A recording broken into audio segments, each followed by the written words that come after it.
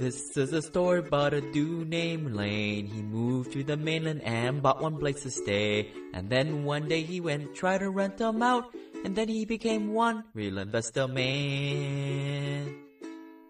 Hey guys, this is Lane with the Simple Passive Cashflow Podcast. Please go to the website and sign up for the Hui Deal Pipeline Club, and also sign up for the email updates that go out with the website. Some of these things I put on there don't really go well in the podcast form, such as the tax charts and all that stuff I put out recently. So make sure you sign up for those two lists. And today I've got my friend Andrew Campbell on the line. He is a Autin native. That's Austin, Texas. He is a multifamily investor. And Andrew, how many units you've got today? Because I've got an old file, probably. Yeah, Lane, I'm happy to be here. Look forward to chatting with you. Today we've got I've got 76 units. That kind of was our initial foray into real estate, and something that I built up started about 6 years ago. Started buying in Austin and San Antonio. Kind of fell in love with the business and then saw the power and the potential of it. And then moved into syndication and larger deals.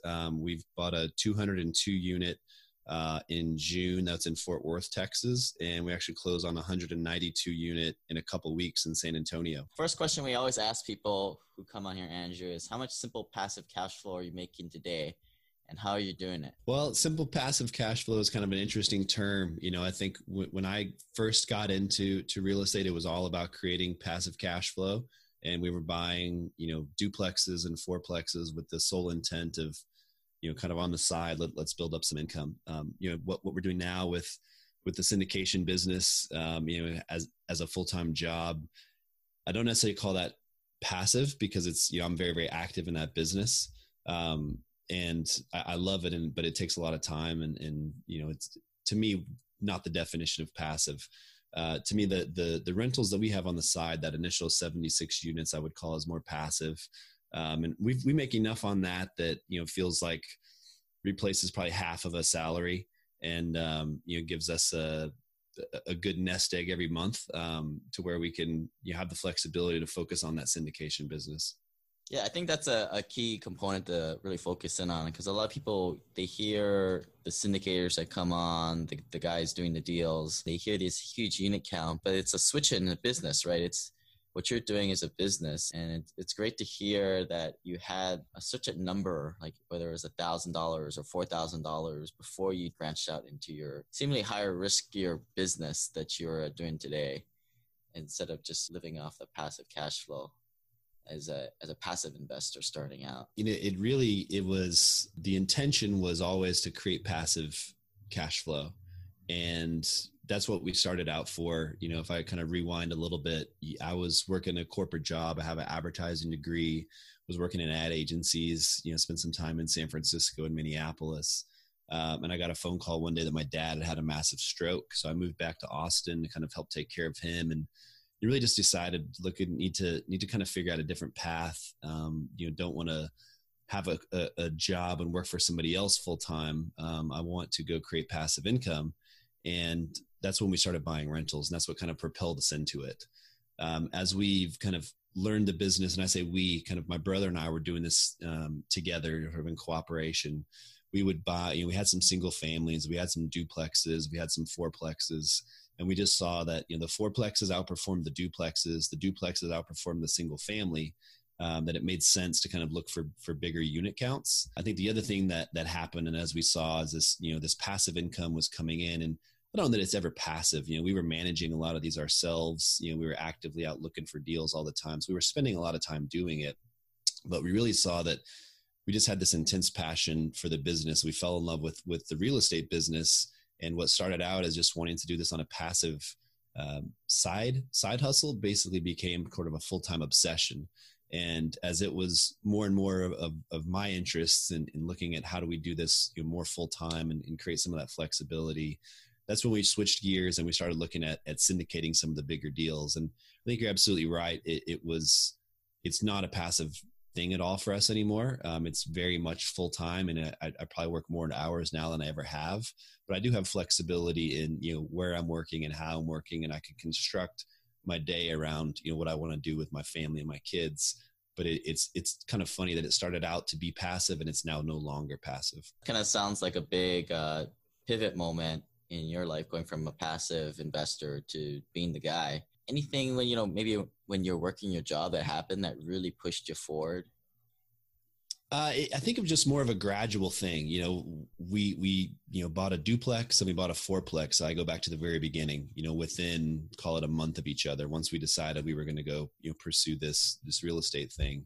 And over the next, 3 or 4 years, as we built that, 4 units and 6 units into 76 units, it was just more of a passion and interest thing. And every time we added another property and you saw the returns and you saw the sort of future growth potential, the interest in the day job started to wane. And it just became like, that was just getting in our way. Like I had to go do this thing that I didn't care about anymore, that I didn't really like doing. I knew I wanted to go do more and more real estate because I love it. And I see the potential of it for myself and what it was doing in our lives. And I wanted to share that with, my friends and family. And that's kind of what propelled us to make the decision to leave our full-time job, to go start doing the syndication full-time. It wasn't necessarily one specific moment. It was just kind of a gradual thing that happened once we actually took the action to start investing. Was there anything in particular that made you finally believe that you could do it? Because a lot of people, they understand it. They see the people around them that can do it, but they just don't think that they can, be the guy who leads a larger deal or even pick up that first rental. Was it something from your day job? Heck, I'm a corporate America. I'm doing pretty well. What makes me think I can't do that? Or is it you just did it just one step at a time? Yeah, it was more of like, why can't I do this? If I go back to the beginning again, we had a very strong why. We'd seen we're still helping kind of take care of our dad today. He went through this kind of traumatic event, and wanting to be able to have some more time and flexibility to spend time with him, help take care of him. That was why we got into the business. Now I had a friend who's a broker and a realtor that had, a handful of duplex rentals. He really kind of helped us get going and talked us through, here's what you need to do. And he had a deal. He actually sold us the first couple of deals. And I kind of drafted off of his playbook. He said, this is what you want to buy. This is the cash flow is going to look like. He had, property manager friends and the contractors in place that we were able to kind of draft off his system. And so it was more of like, we had this really strong why we wanted to go do it. Let's go figure it out. And there's no reason I can't do it. And then as we figured it out and kind of learned the business, and we intentionally did some things so that we knew we would learn the business. For example, we managed all the properties ourselves to start out with. Number one, give us a little bit more extra cash flow, but also really help us learn the business. We would go do a lot of our general contracting work, and as we were fixing some of these duplexes up, and be really actively engaged on site, so that we were forcing ourselves to learn it. Because we didn't have any experience, we wanted to kind of figure it out on the fly. So I think it was once you actually got over the hurdle of buying the first property, that's what propelled our growth. And I remember very, very vividly, the first property we bought was a fourplex, and we closed on the property, and I went over there that day, and I had a letter with me that saying, hey, I'm your new landlord, and here's how we're going to pay rent, and just kind of, here's my contact information. And I was terrified. Like, I pulled up to this property. It was sort of a C+ class deal. I was like, oh my gosh, what have I done? I don't have any idea what I'm doing, how to talk to these people. It was all figured out on the fly, and it was more of just a, hard-headed determination to go figure it out than it was any one specific thing that I felt like I could do it. For folks like yourself that kind of take that step to the next level, there's what I usually see is there's some kind of skill set that you have that you've really leveraged it. You've learned how to do the thing, but then there's something that really takes you to that next level. Anything from your marketing background that you really draw upon that really gives you that edge? Yeah, I leverage, my background daily, and I write a lot about it, and at this point I've got a partner who, has a very complementary skill set to myself. Me with a kind of marketing advertising background, I'm always thinking about, how do we brand ourselves and our company? And there's a lot of different facets of that. Who are we to potential investors? Who are we to brokers and folks that are going to help us get deals? Who are we to our tenants? How are we going to look at our property? How are we going to brand the property, and who are we going to be attracting from a tenant base? So I'm constantly thinking about, the marketing aspect and what's the story around this property? What's the story around why we're picking it up and why we like it? what's the story around the market. And I've got a partner that's very focused on the due diligence pieces of it, the contracts, the construction management, a lot of the details, when I'm thinking about kind of that bigger picture in the marketing. So I think everybody, is going to fall back on their strengths and what they know. And in our relationship, my strengths are the marketing and kind of the big picture storytelling, and his strengths are the details of, contracts and budget management and construction, and those mesh really well. So mine is typically more marketing focused, just because that's where my background is. It's a real left brain, right brain thing, and it's hard to switch back and forth. Just take my podcast, for example. I mean, just doing the marketing and doing all the postings, it's totally different than content creation, but you've got to do both. And a podcast isn't quite as important as managing an apartment deal. So, I mean, I can juggle it and do it okay. But yeah, you definitely need to specialize when you get to that higher level, which you've done. And Andrew, what's your worst life business moment, and what did you do after, and what was the lesson learned? I think that the real pivotal moment for us, kind of referenced my dad getting sick. That's a day that really kind of changed, the trajectory of really my life. I grew up in Austin, and I always wanted to get back here someday. I wasn't planning to come back. I was 27 when he got sick, when I moved home. I wasn't planning to move home, that day or within the next 5 years. But without that experience and kind of going through that, I wouldn't have gone down the path of starting to invest in real estate, and I wouldn't be where I am today.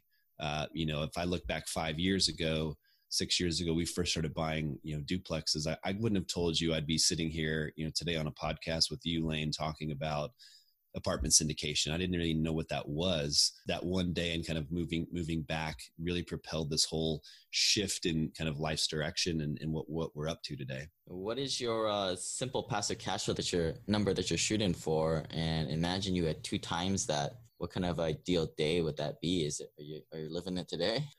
I think the day wouldn't change a whole lot for me. Obviously, like, number one, I love this job, and I love the business of real estate and finding deals. I love looking for, good value add and finding good value add deals. I love the kind of the thrill of the chase. I don't think that changes a lot. I'm able to work from home a lot if I want. I'm running around meeting people. I love talking with people. I think one of my favorite things about this job is coffee meetings, conference calls with investors, with brokers. I'm kind of a people person, and this job allows me to do a lot of that. So I don't think my day looks much different. I might take more time off where I'd have, maybe it's 1 day a week that I can kind of dedicate to just hanging out with my kids more, or, getting into golf a little bit more, things like that. But day-to-day basis, I just love what I'm doing. I love the business. I don't think my calendar looks a whole lot different. You're a younger guy, and it kind of seems like people have got this thing in their head about right now you're either in the capital growth mode or you're kind of in the cruise control mode. Do you ever see it that way? I'm always in growth mode, and I think that's just kind of the way I'm wired, my personality a little bit. Whether it's business or life or golf game. I'm a big golfer. I'm always trying to get better at what I'm doing. Again, I think when we bought our first rental, I knew I was never going to be a guy that just bought like 1 or 2 rentals. It was always the goal was, how fast could I get the next one? How much capital could we save to go buy the next one? So it's always been about growth. And I think maybe at some point that changes, but it's not I think it's more personality driven than it is numbers driven. There's not a number in my head that if I get to that, I'm done, because then what would I go do? I am relatively young. I'm 37 years old. What am I going to go do that's going to be this much fun, that's going to give me an outlet to harness my creativity, to my people skills? It's just something I really am passionate about. I really enjoy. It's not about a number. It's more about a mindset of growth and abundance. So speaking about growing, what is a 2-week experiment and a 6-month project that you're working on? I mean, because the mark of a high performer that you're always growing, and it's nice for the folks that hear like what you're working on these days. I'm more kind of personal growth stuff is kind of where I'm challenging myself. Right now I've got on my whiteboard behind me, monthly goals for, how many miles am I going to run this month, and how many push-ups and sit-ups am I going to do? So just simple, kind of health activities that I'm doing in the morning to, keep my body sharp, keep my mind sharp, and get the self-discipline, and I've set a number that basically requires me to get up and run 3 miles every single day for the month. So that's kind of, you call it a 2-week experiment. It's more of a month experiment. And every month I'm pushing that number up a little bit, but there's not a whole lot of wiggle room in it. You know, if I miss a day, then I've got to go make that up, with a longer run someday. So more kind of, it's a physical challenge, but it's also a discipline. You know, do I have the discipline to go do this thing every single day to meet that goal at the end of the month? What about a longer project, something that you're gearing up for maybe next year?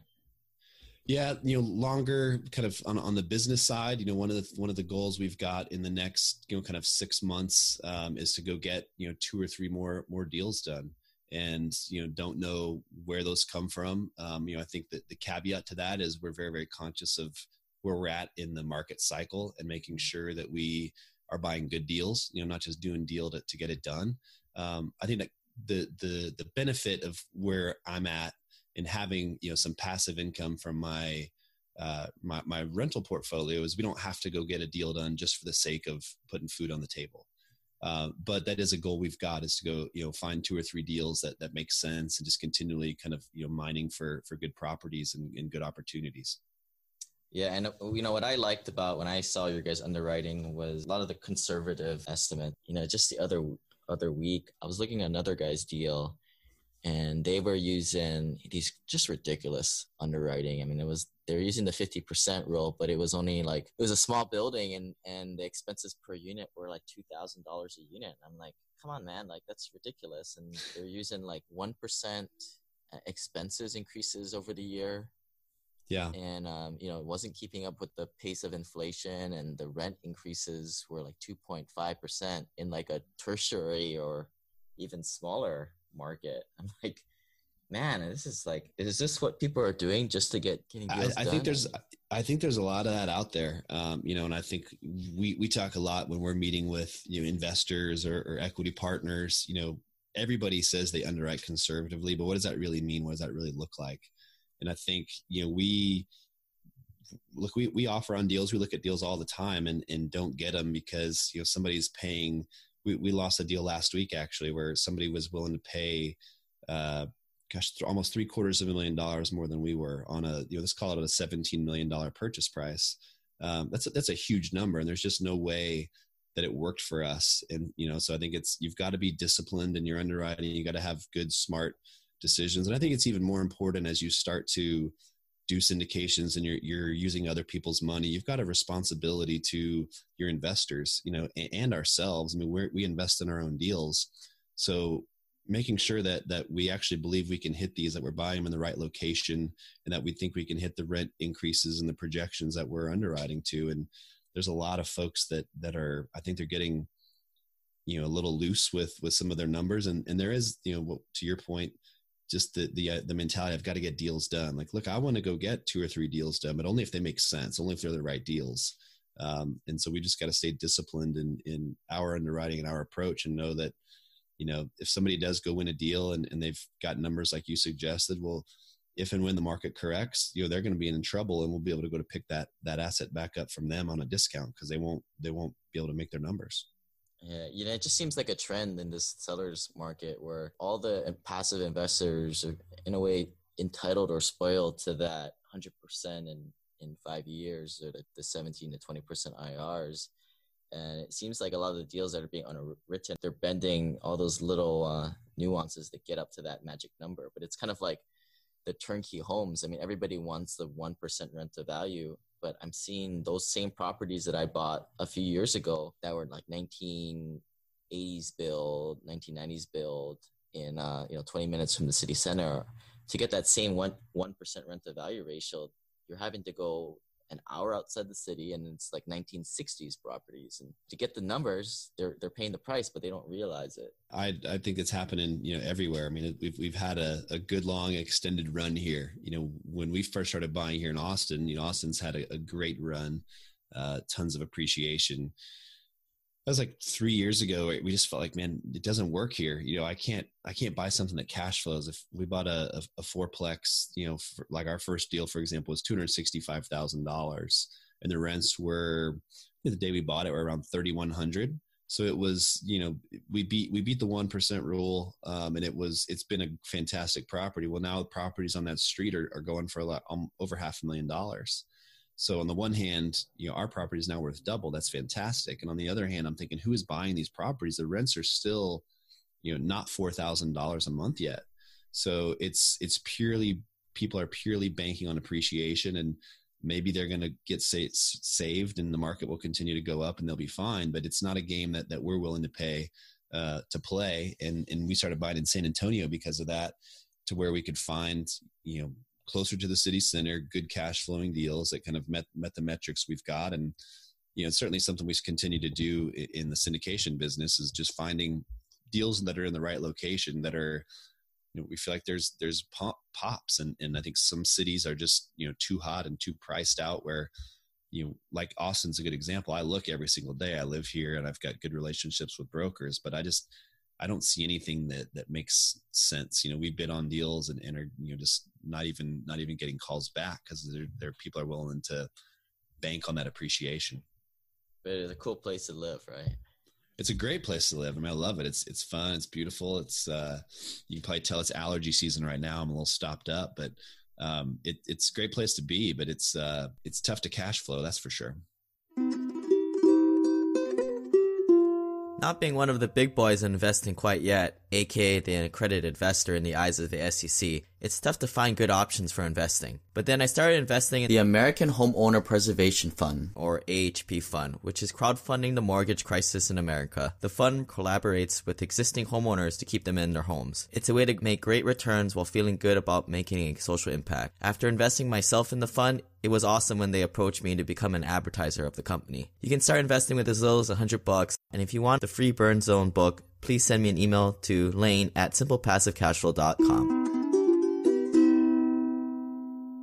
So something that you recently changed your mind on, I run into all the time, where I'm kind of, my ego says like, that's not a good idea. But then there's been a couple of times where I've changed my opinion on things. It's kind of something that's happening, real time, that we're talking about. We've kind of built up our business and brand, back to my marketing background around Texas and buying deals in Texas. And obviously, big fan of Texas markets in general. I think the fundamentals are there. We're starting to talk about looking outside of Texas, and we've got a deal under contract that we close in San Antonio next week. We've talked about Austin, how hot it is. Dallas is very hot, very competitive. We're starting to have that conversation and change our mind around, do we look outside of Texas markets, and where else would we look? So I think that's something that's a little bit ongoing for us, but definitely starting to change our mind a little bit around just being exclusively focused on Texas markets, and where else should we be looking? Well, the whole Wild Horn branding kind of goes well with Phoenix, so maybe that's a sign, huh? It could be. I mean, it's funny, even more with the Wild Horn. My brother went to the University of Arizona, which is where the Wildcats, that's where Wild came from. So we've got a little bit of Arizona connection. Yeah, but I mean, it's no secret. People are moving to where the sun belts and where it's warm. Yep. That's where all the population growth is down south. Across the board. I think, the places that we're going to investigate, Phoenix is certainly on that list. Dallas, the Texas markets will continue to be a focus. Kansas City, Oklahoma City, Jacksonville, Atlanta. But you're right. Everything that's in the Sun Belt and warmer weather, it's where people seem to be moving. Yeah. What's your take on Indianapolis? I keep hearing that one, but it's kind of an outlier up north. Yeah, to be honest, I haven't. I keep hearing about it too, and I know people are doing deals there. It's not something I've really investigated. One of my rules is it's got to be a 2-hour nonstop flight for me. If we're going to go start going places, we're going to be spending a lot of time there, looking at deals, building relationships, and that's not a place that I can get to from Austin in 2 hours. So it's just initially not on my radar. Right. I mean, I think that's how a lot of these deals have been failing that I've been seeing, is like the leads aren't there physically, and there's got to be at least one guy boots in the ground. That's what you're kind of doing on that San Antonio deal. Oh, 100%. I mean, I posted an article about this recently about, sort of investing with a local. And, if I look at the market knowledge that I've got, in Austin and San Antonio, it's critical to us being successful, being able to have meetups and meetings face to face, and being able to tour deals. I think, if and when we decide to expand to another market, we will do that with a partner who is there and local and has just an immense amount of local market knowledge and expertise and connections, because you've got to have somebody on your team that really knows and understands the nuances, on a sub-market by sub-market basis, more than you can just get looking through a CoStar or a Reese report. Right. They may not necessarily know how to turn around a 250 unit apartment, but the eyes and ears is the really important part. Absolutely. So something that you've recently thought about burning your cash on for time savings or a improvement in quality of life? There's a couple of things, as we're kind of getting through this latest deal, some of the, I don't know what the right word is, they're super important tasks, but some of the administrative work around, making sure all the legal documents with investors are done and all that the funds have been wired in correctly, obviously really important. You want to have that personal, face-to-face touch with your investors. But something that we're looking at are there better systems that we could go invest in, or, virtual assistant or somebody we could add to the team that would make that a little bit smoother, a little bit better, for everybody, where it's like their full-time focus. It's something that we're definitely looking at. And then, looking at as we looking to expand, additional analysts and underwriters that can help us get through deals faster and kind of do that initial cursory, hey, does this deal make sense? Are two things that we're going to go invest in to continue to, increase our velocity to finding the very best deals, just because the market's so tight, and it requires you digging a little bit deeper than everybody else. Anything on the personal side that you thought would free up some time? Not really. I feel like I've, on the personal side, I've got a pretty good balance with, spending some time with my family. We've got 2 young kids, and, I think the big thing I did there was, leaving the corporate job, and being able to build my life and my day around, what our schedule is. And like a good example, on Thursday, I'm going to read to my daughter's first grade class. I didn't have to check anybody's calendar or take a long vacation lunch or anything. It's just, I get to go do that, and I think that's been something that I always kind of remain grateful for and keep front of mind, that like I have the flexibility to do that. But I think, it certainly benefits my personal life being able to do things like that. Rules around like how many hours you work? No, I work until the work gets done. And, a lot of times, it's a full day at kind of in the office, and then spend some time with the kids and, eat dinner with them, do some play in the backyard, get them down. And, there's usually 2, 3, 4 nights a week that I'm back, following up on things, just kind of constantly, just, the life of, the life of the kind of entrepreneur with lots of different things going on. There's always things to do. So I need to get better about that, but I don't have any hard and fast rules about, how much I work. Yeah, because a lot of the guys are, working the day job and trying to do it as a side gig. I tell them, just do an hour or 2 at the end of the day. Just bookend that. I mean, I always said, look, when I was still working a corporate job, like I had 2 full-time jobs. Real estate investing was a full-time job, and it was, between looking for deals, managing the portfolio we had, and it was a decent sized portfolio. So there was always something happening. Somebody was moving out, or some, unit needed work. It just wasn't, I never felt like it was a side hustle as much. It was just a second full-time job. And I think that's one of the reasons, that I was able to kind of get out of the corporate job as fast as I did, is that it wasn't I didn't put a limit on it as far as I'm only going to spend 2 hours on it. It was just like, look, we want to grow it, and we need to take care of the stuff we've got. So it often was that nighttime job. Yeah, I mean, I say the 2-hour thing, but that's definitely not my case. I just say that so I don't get fired. Just this podcast takes a lot of effort. This is kind of a message out to the newer folks. They're looking at the seller's market, and everyone's telling them that every market cycles 8 to 12 years, and it's a long time away from 2008. If you were starting out again today and you only had maybe 1 rental, or you didn't have anything, what would you be investing? What would be your your outlook? I mean, you want to get a deal done, yet you don't really know too much, and maybe a turnkey rental might be the only thing that you can go after based on your experience. Yeah, I think, the place you've got to look right now is where value add deals, places that you can go find, whether it's a single family or a duplex, or, investing in a syndication, that they are finding ways that they can immediately increase the value of the property. That if you just rely on the market, I think you're right. Nobody really knows what's going to happen. Is it going to slow down? And when is it going to slow down? But if you can find something, be a part of something where there is immediate value that can be added to the property, maybe on a small scale, maybe that's converting a garage into an extra bedroom, or it's just an older dilapidated property that's updating. I think it's finding places where you can force value on the deal once you buy it. All right, like if you're buying turnkey today, you're definitely paying above retail, and you're going to be underwater. Is that correct? Yeah. And that's what we're looking for in the larger space as well. It's value add deals that, we know there's a proven model there, but the locations is such that we can upgrade the interiors and get additional rent, but we can also go implement other value add programs and know that we're going to create new income streams, new revenue for that asset.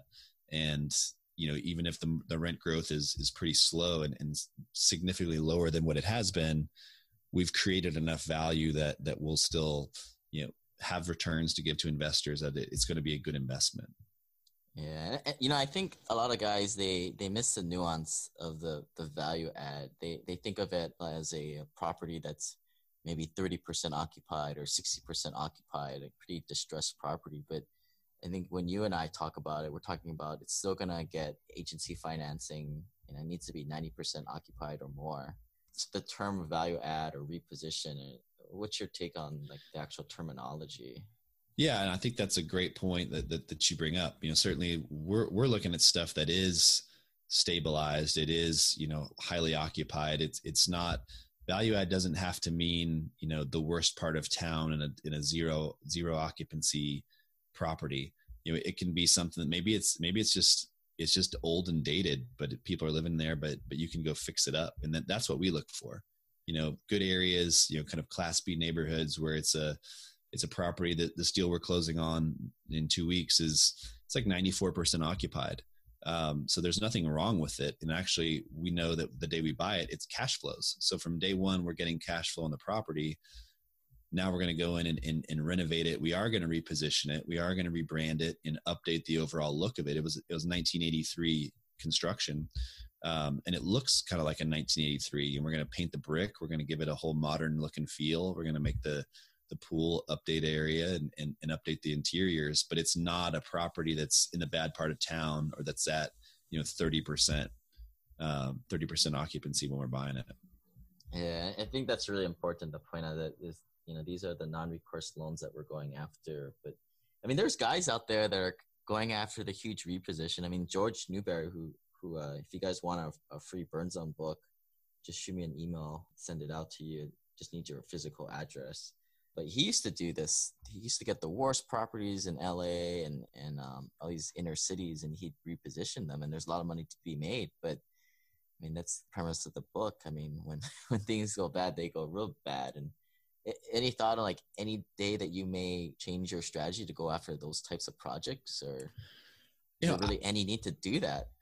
Yeah, for us, I don't think so. I mean, I never say never, but I think there's two core principles I think that we abide by. Number one, we need to be an absolute expert in what we do as the primary sponsor. We need to understand our niche, our asset class, our business plan, and we need to just be an absolute expert on that. So I think in that sense, we're very focused on buying these more stabilized but value add opportunities versus a complete repositioning. I think the other thing that draws me to what we're doing, and it builds on what we were doing on the smaller scale, is it's a good mix of cash flow and appreciation, or forcing appreciation. That the total repositioning, I've got a buddy that's doing one right now in San Antonio. It's like a 75 unit that they're taking down to zero occupancy. It was like a drug den. They had to evict everybody and there was gunshots and after they took over and blood all over the place. I mean, it's a rough deal. That's not too dissimilar than just a brand new construction. So, they are riskier. They've got maybe a little bit higher upside, but you're not getting any cash flow on them. You're going to invest in it. It's going to be, 2, 3, 4 years before you know if it's going to work. And it's just, you can be super, super successful with it. You're a lot more subject to market cycles and what's happening in the market when that thing's actually ready to sell. Versus, we're buying a deal that, like I said, 94% occupied now. We know the day one when we take it over, it's got cash flow because we've seen their financials. And now we're just going to go incrementally make that better over the first 12 to 18 months. And so you do get a nice return, but it's balanced with some of this sort of security that there's cash flow. Class C multifamily, minor reposition is, 100% in 5 years. What would be the IRRs or returns that you're seeing on some of those other more riskier projects? I think you see those that can, they're certainly over 20, maybe even 25. I think IRR is a tricky number. I know everybody uses it to evaluate, and kind of apples to apples comparison on how these things are going to perform. But it's also a number that's just kind of a marketing tactic. I mean, and this, like we could tweak any host of factors and, said, well, I only invest in 18, plus IRR. Well, I could show you how this can be an 18. I might be violating some of my principles in underwriting and, but I can make it say whatever I want it to. I think you've got to be, again, like very, very grounded and very conservative in how you're underwriting deals. But I think, that's just a caveat on IRR. But I do think that you typically, if me, and I've done some kind of infill, ground up spec work where I've been an investor. And I want to see, 25% plus, the chance that I'm going to double my money in kind of 2 years. So, and I think that is out there, but it is riskier. You're not getting any cash flow and, you got to get in and out before the market starts to soften. All right. Yeah. Is it high return or is it just a shorter period of hold time? I think those are kind of one and the same. It's if you're doing a big reposition and you're taking a 100 unit complex down to 0 occupancy. I mean, that's going to take you 18 months probably to do that. And then you got to get it stabilized and you got to get it occupied. So you've got some financials so somebody else can come buy it. So I think it's probably best case a 2-year scenario that, you're not getting any cash flow on for that whole 2 years. But you might get out of it, earlier where our deals are typically 5-year, kind of horizons where is our business plan that we'll hold them and underwrite to a 5-year hold. So it's not a fix and flip mentality. All right. Well, final question here is the 20 Robbins identifies 2 large composites that we continue showing to gain perfection at. The first is art of fulfillment. The second is the sign of achievement. So if you died tomorrow, what would your kids hear? What is your first secret or hack for the science of achievement? Any secret habits or morning rituals, nighttime rituals? Yeah, I kind of back to that monthly goal. I've, the morning ritual of getting up early, kind of exercising. I come in and I lay out my gratitudes, and really focus on my mindset, try to be as positive as I can, thankful for the flexibility that I do have in my life, the fact that I can go, read to my daughter's class, and also kind of plan out my day. What are the key things I need to get done today? And I try to do that every single morning.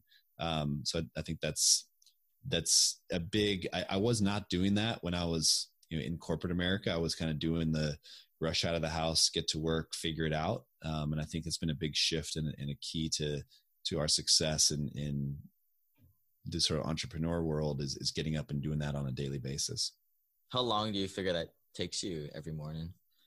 All in all, it's probably like an hour and 15 minutes, by the time if I factor in my run and everything, but I sit down for probably half an hour and, kind of go through my day and kind of plan out, do some of my gratitude and just kind of, get grounded for the day. That's probably half an hour. And then I go run, come back. So, call it an hour and 15 minutes. Do you come back at the end of the day and kind of see if you got those big items done, or is that? No, not.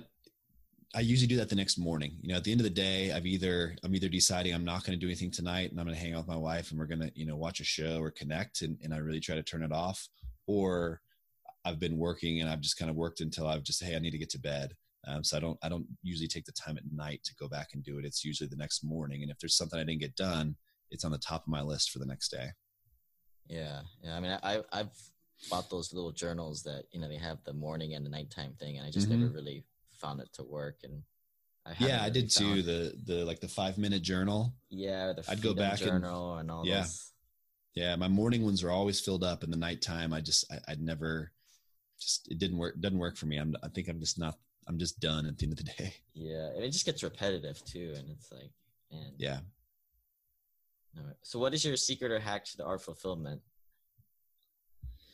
I think for me, I go back to being an independent entrepreneur that can organize his life and his day, around ways that he needs to, so reference being able to go, read at my daughter's school. I try to volunteer there. I go pop popcorn once a month. I'd carve out some time to go see my dad. I think it's just having that flexibility in my day and being able to construct my day without having to, check other people's schedules too much and without having to request vacation, that really, I think, fulfills me in a way that, I know that I'll be doing this business, and kind of living this lifestyle for the rest of my life because I love what I do, but I also have the flexibility to do what's really important to me. And that's, help take care of my family, make sure my dad's doing well, and kind of goes back to the initial why if we got into this business in the first place. All right. Well, anything we missed? You want to get your contact information out there? Yeah, people can feel free to contact me. Company is Wildhorn Capital. We've got a website that's www.wildhorncap.com. You can go on there, and we've got some articles you can download, and you can reach out there. You can also email me. It's just andrew@wildhorncap.com. Or find me. I'm pretty active on Bigger Pockets and LinkedIn and stuff. But I love talking about real estate and would love to talk to any of your listeners. All right. Thanks for coming on, Andrew. Appreciate it. Yeah, Lane, this was great. I enjoyed it and look forward to connecting soon.